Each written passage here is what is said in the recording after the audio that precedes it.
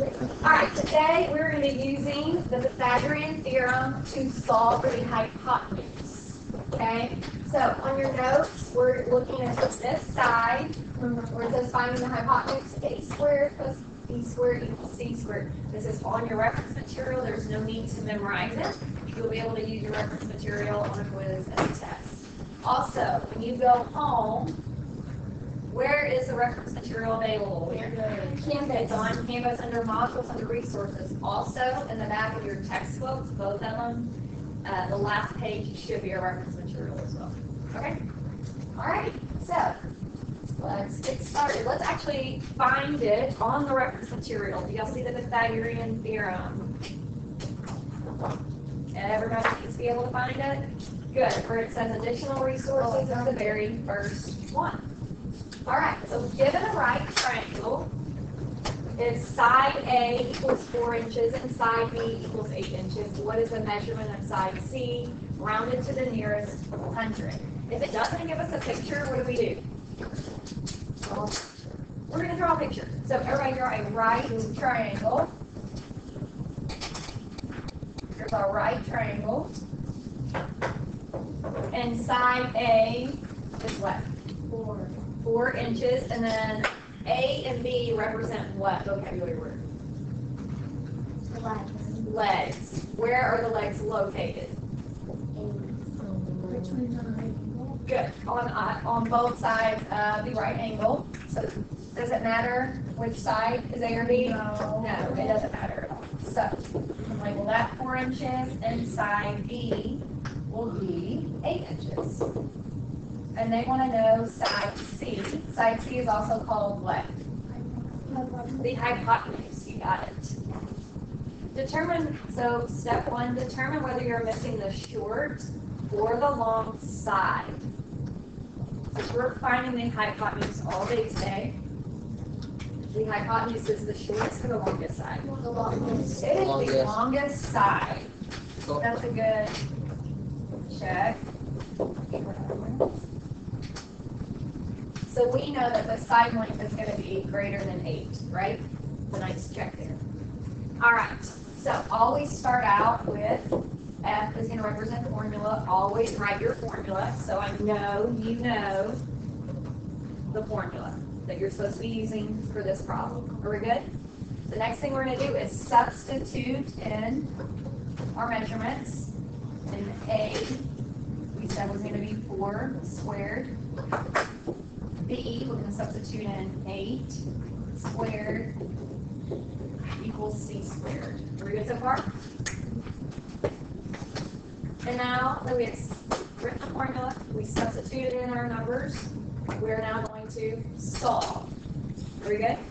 So, first you have a calculator. 4 squared is 16. 8 squared is 64. We got it. Equals C squared. Are we good? What is the sum of the squares? 80 equals C squared. So this is an area of 80. How do we find just the side length? Good. Find the square root, right? What times what gives you C squared? C times C, right? So square root of C squared is just C, right? Which is what we want. Oh wait, to undo a square, use a square root. Y'all are right. Did not fill that in? Alright, so square root of C squared is C, and I'm going to put a about symbol. It's not going to be exact. And the square root of 80, and again we want to the nearest hundredths is what? In your calculator. Square root of 80. 8.94. And look, it is our longest side. It's greater than 8. Are we good? Questions? Alright, turn it over to the back. And with your table, I want you to try number 1 and number 2. Solve for the missing side. Number 1, the first thing, you're supposed to do what? You got it. Let's write the formula. A squared plus B squared squared. And we're going to substitute in our numbers. 14 squared plus 13 squared equals 16 squared. Is it okay if you switch 14 and 13? Yes. Yes. All right, and now we're going to solve. Okay, and what was the sum of the squares here? 169 plus 186 is 365. Okay, and then how do we solve for just C? Yes, the square root. Square root of C squared is just side length C. And the square root of 365 to the nearest tenths is what? 19.1. You got it, 19.1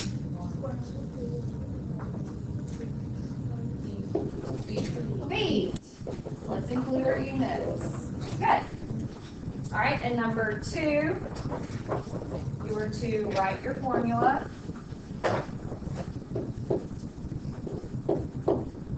A squared plus B squared equals C squared. And we're going to substitute our numbers in.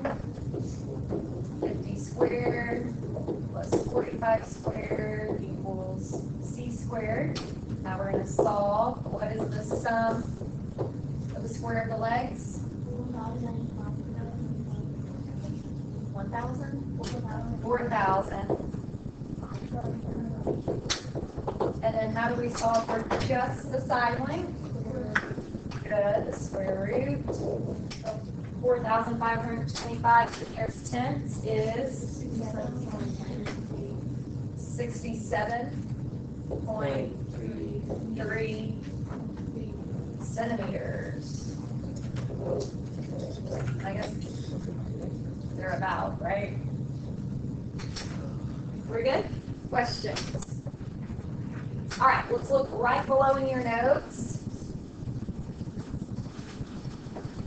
And for these 4 questions, we're going to do number 1 together. We're going to determine whether or not the side lengths represent a right triangle. So we did this yesterday with modes. Okay, today we're going to do it with given side lengths. We're going to circle the correct answer, yes or no, and we're going to show work. So we can simply just substitute this into our formula. So A is 3. So we have 3 squared plus 4 squared equals 9 squared. In your calculator, where you put anything in, I want you to put it in exactly like that in your calculator, and then hit enter. So type in 3 squared in your calculator plus 4 squared and the equal sign. Do you remember where the equal sign is? And 9 squared. When you hit enter, what does it say? Someone said it. False. Is that a right triangle? No. It says false. No.